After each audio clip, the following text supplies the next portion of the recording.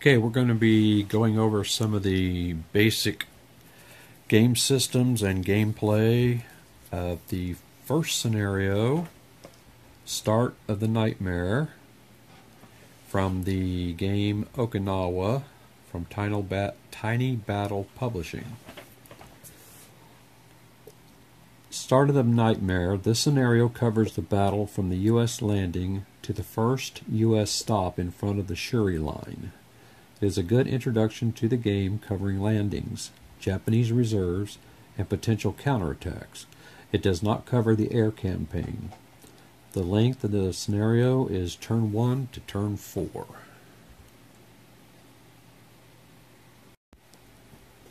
I have the game mostly set up to play the initial scenario. I did want to point out some special rules. U.S. landings. On turn 1, U.S. units can land only in invasion hexes in the Hagushi sector, which is located in this area right here. And I did find out that the little green arrows are kind of hard to see. These are the amphibious landing indicators, not this dark, whatever it was I thought was coastline and stuff. It's actually where the green arrows pointing towards a land hex side are. Anyway, just want to clear that up. And let's see. The sector includes the contiguous landing hexes between 0505, which is, this hex right here, and 0613, this hex here. So all along here is where we can invade from on the first turn.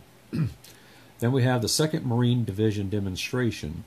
While the 10th Army was landing on the Hagushi sector, the 2nd Marine Division was staging a demonstration landing at Minatoga, fixing the attention of the Japanese command. No Japanese reserves or artillery can be used on turn 1. And finally, victory conditions. The U.S. player wins if, by the end of turn 4, he controls northern Okinawa, which is this box over here. He has to exit units up there at the top of the map, and then they'll be considered here in the northern Okinawa box. Ishima, which is over here, which I think you have to go do a minor landing to get to it. Let's see. Shuri, which is right here. Yanton, I think is up here. That's why I have the little green discs there to tell me which ones are victory conditions. I guess I should just look at them. Kadena, which is Kadena. Actually, that's Kadena, I believe.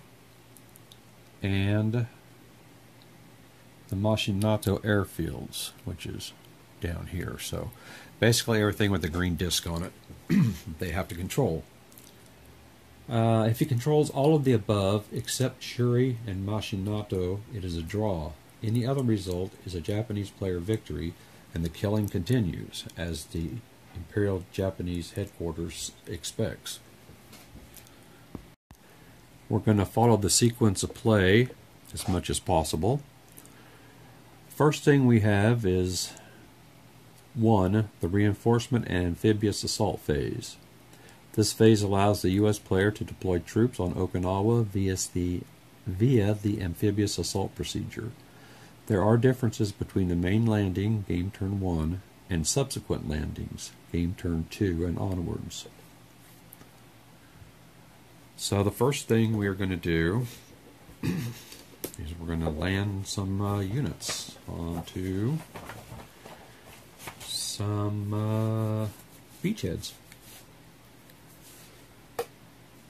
The only way for the U.S. to enter the battle is to physically land on Okinawa by means of amphibious assault.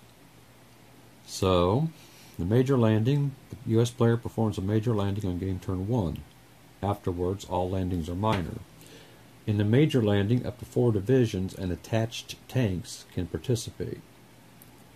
And a major landing is composed of 3 segments: an assault wave, an exploitation, and a reserve landing segment.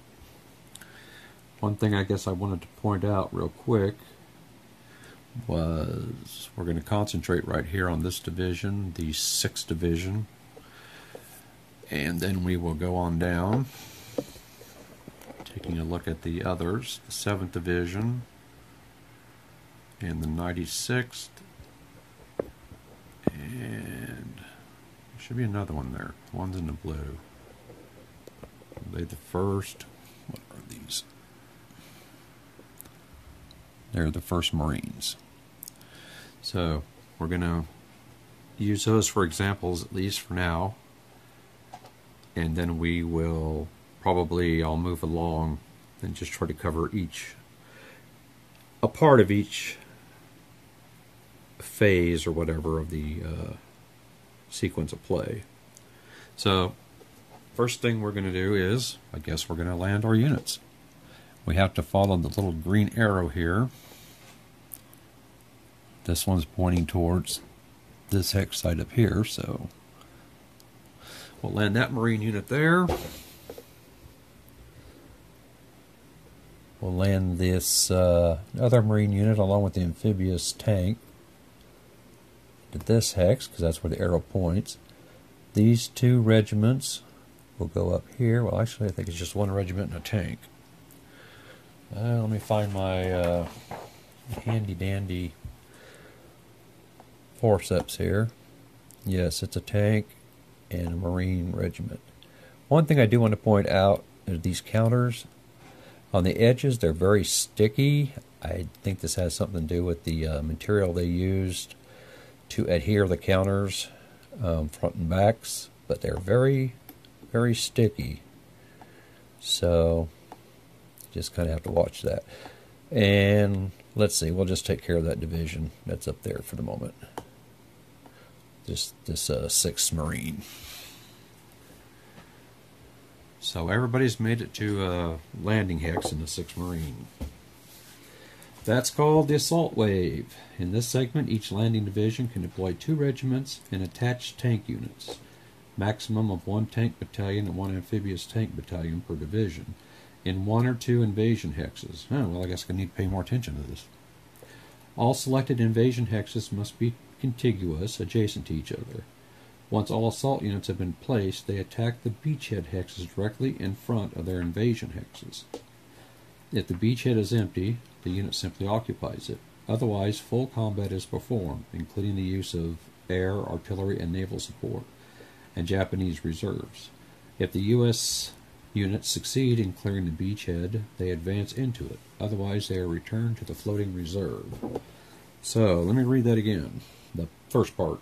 In this segment, each landing division can deploy 2 regiments and attached tank units. Okay, in 1 or 2 hexes. Now, let me redo that then.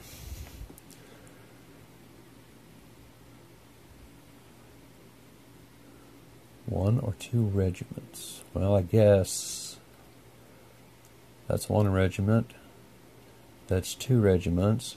We have the tank and the amphibious tank. So basically, other than this unit, I did it pretty much right.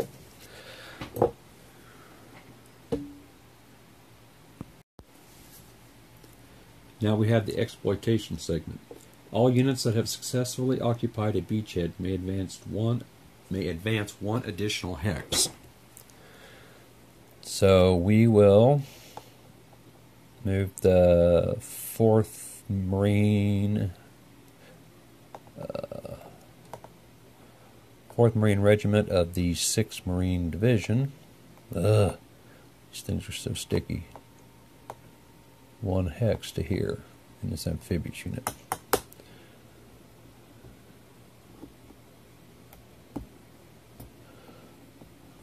Pardon my fumbling here.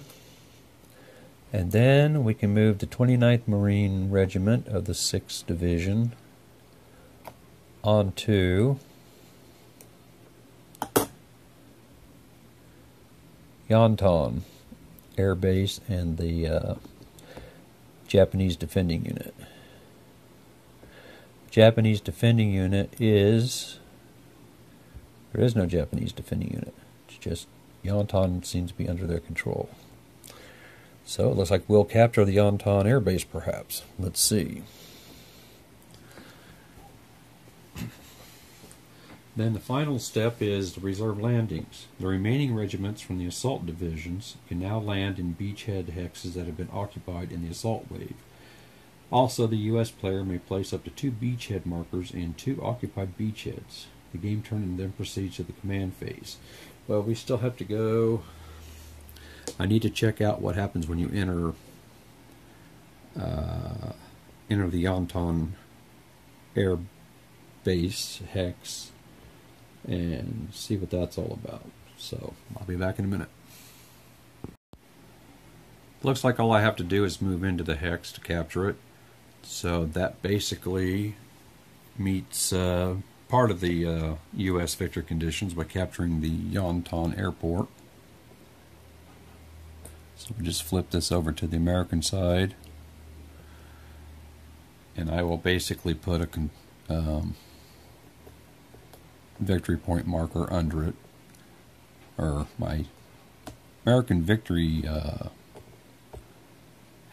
hex marker under it, and then we'll replace the 2 Marine units, putting them on top of the newly captured air base.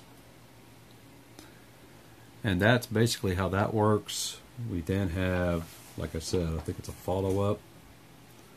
Reserve landings, remaining regiments from the assault divisions can now land in beachhead hexes that have been occupied in the assault wave. And I can put the 2 beachhead markers, but I'm not going to right now. I only have 2, and I'll probably use one for Ishima, and the other one, I'm not sure where I'll put it at. But anyway, we'll land him